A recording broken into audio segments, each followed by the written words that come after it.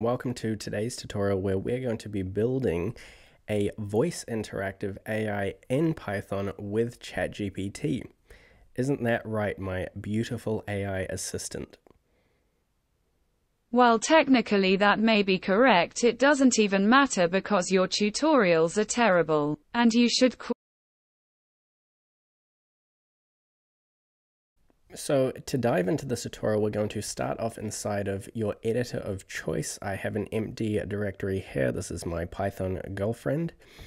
And in this instance, the first thing we're going to do is create a Python file main.py. And after that, we're going to open up a terminal. And in here, we are going to create a virtual environment by typing Python 3, or whatever your version of Python is, -mvenv, which is the virtual environment package. If you don't have the version 3 of Python, you may need to install virtual env as a package.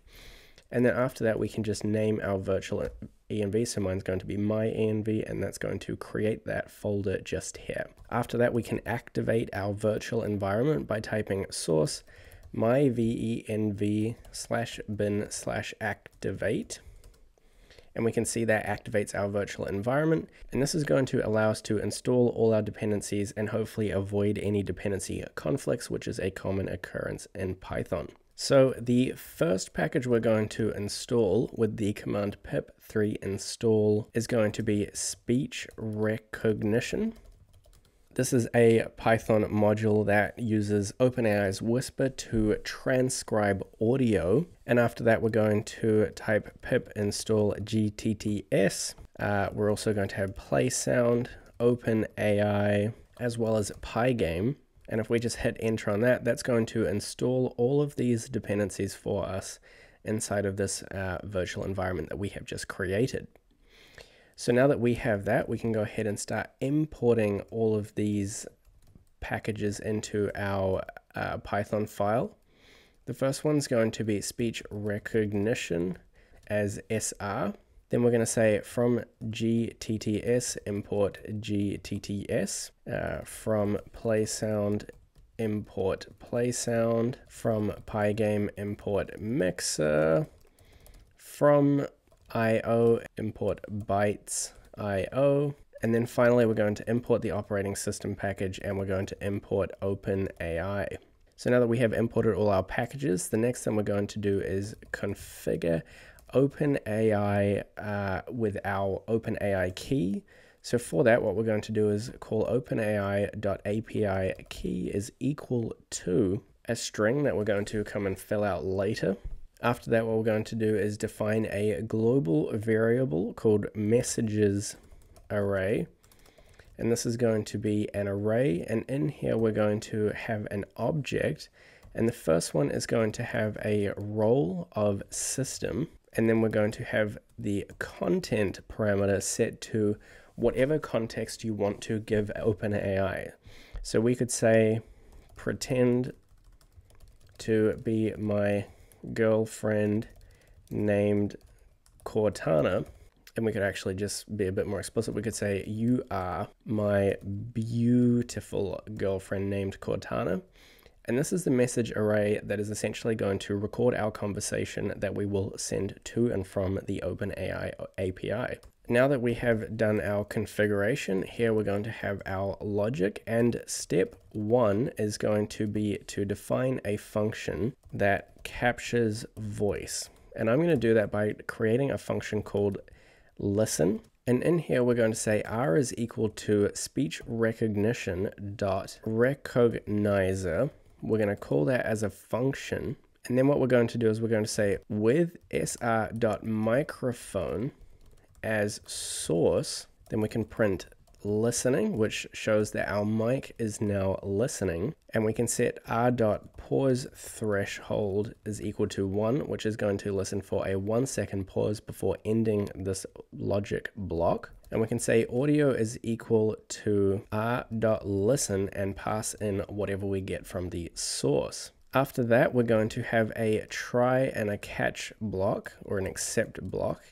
And in here, what we're going to do is attempt to transcribe the audio that we have just created. So this block will end as soon as our pause threshold is reached. And so now we can print recognizing. You may have seen that earlier in our demo.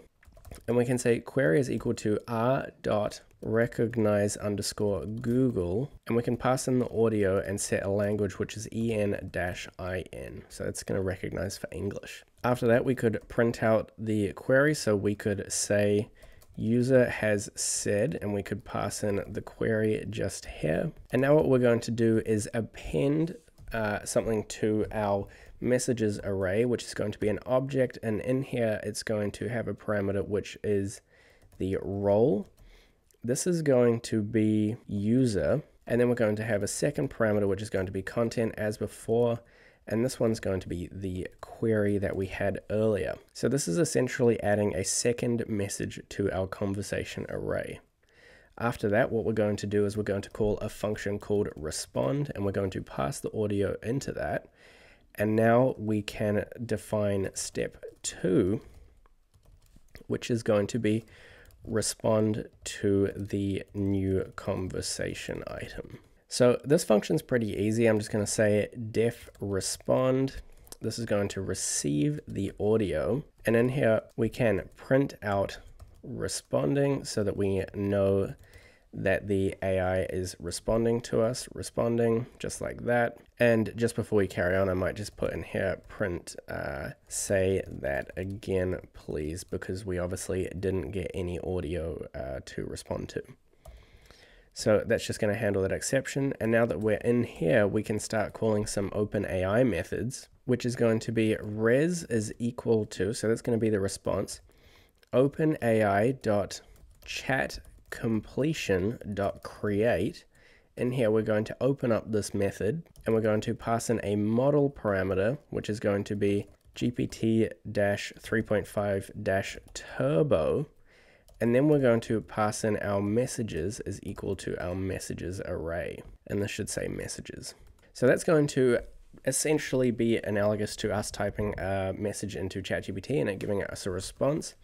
And so we can access ChatGPT's response from this res variable right there. And so I might actually call that res message is equal to res.choices. It's going to be the 0th index dot message. And now what I'm going to do is type messages array, and I'm going to append this res message.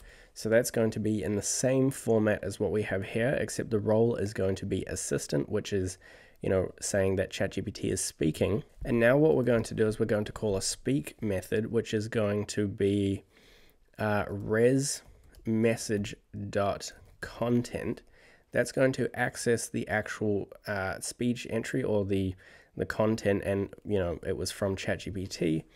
And finally, that can be step 3, which is actually to speak out the audio response. And this can be a function called speak. And here we take the message, or I might actually call that text. And I'm just going to say speech is equal to GTTS, and that's incorrectly imported up the top. We're going to change that to GTTS. That's going to be a method that we can open up. And in here we pass in the text, which is equal to the text, the language, which is equal to English, and finally slow is equal to false. And now we can say speech.save, call that as a method. And in here we can pass a name, which is captured voice.mp3. And then finally we can call a method called play sound, or this is what we imported above, play sound, and we can play captured voice.mp3, and that should play it over our speakers. After that's done, what we are going to do is we're going to say os.remove captured voice.mp3, and then we're going to call listen again, because you know we have finished hearing out ChatGPT. It's time for it to listen to us again and hear what we have to say in response. So this is going to allow us to have back and forth conversation with our AI. So it's a pretty simple set of code, realistically. The last thing we're just going to do is say query is equal to listen. So that's going to call the listen method just here.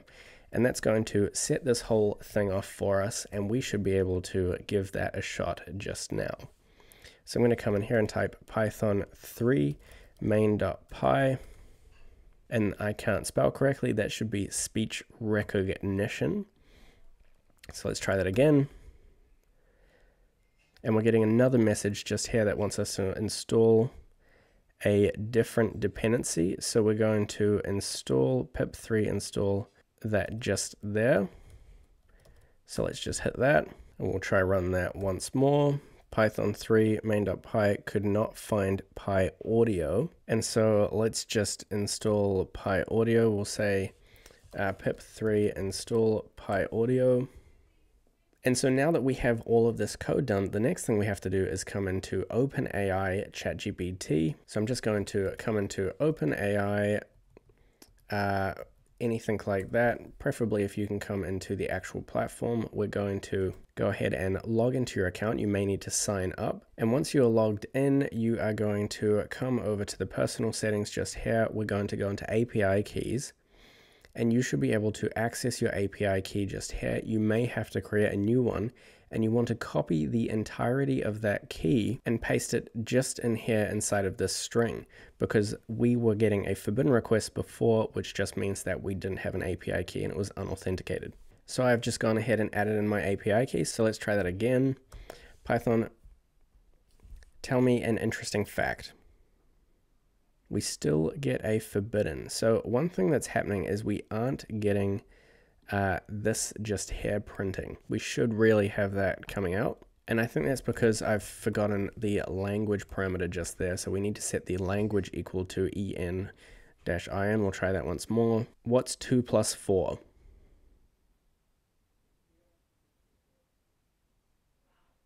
Two plus 4 is equal to 6. And what is 7 plus 8? 7 plus 8 is equal to 15. And am I the best programmer in the entire world? Absolutely, my love. You are the best programmer in the entire world. And just like that, you have your very own voice interactive AI.